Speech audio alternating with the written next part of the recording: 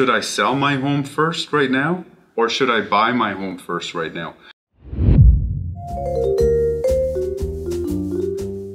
Hey everyone, it's me, it's Tony Johal. So one of the questions that we're getting a bit more often these days that we weren't getting earlier in the year is, Tony, should I sell my home first right now, or should I buy my home first right now? Because what people are hearing right now is that the market is starting to level out a bit.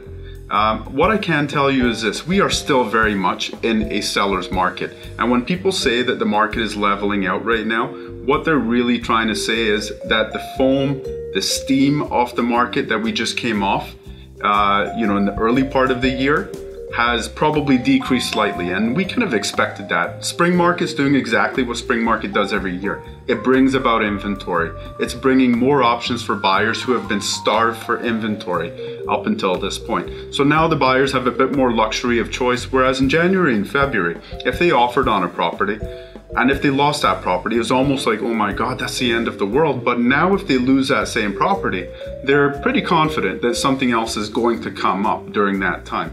So what I can tell you is this: when we get asked that question, should I sell my home first, or should I go out there and start looking for something else first?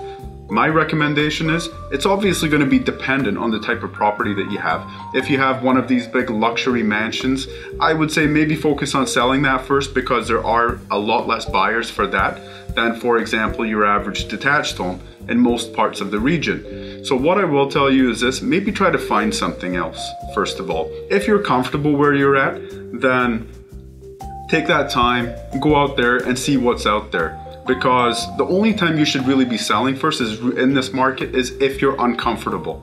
If there's driving factors that are pushing you to sell first.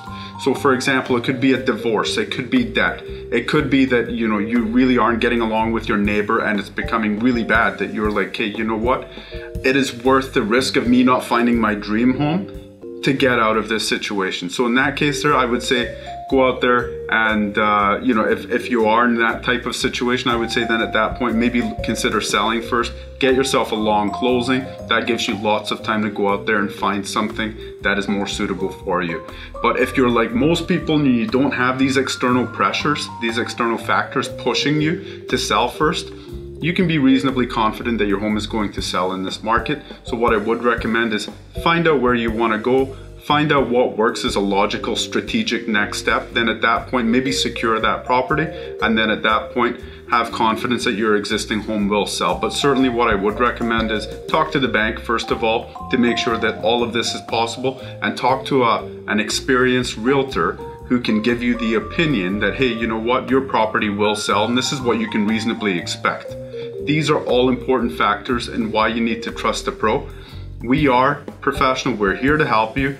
There's tons of good realtors out there. We would love the opportunity to meet with you and talk about your needs and helping you get from one home to the next. I hope that's helpful, guys. As always, if there's anything we can help you with, reach out. Thank you.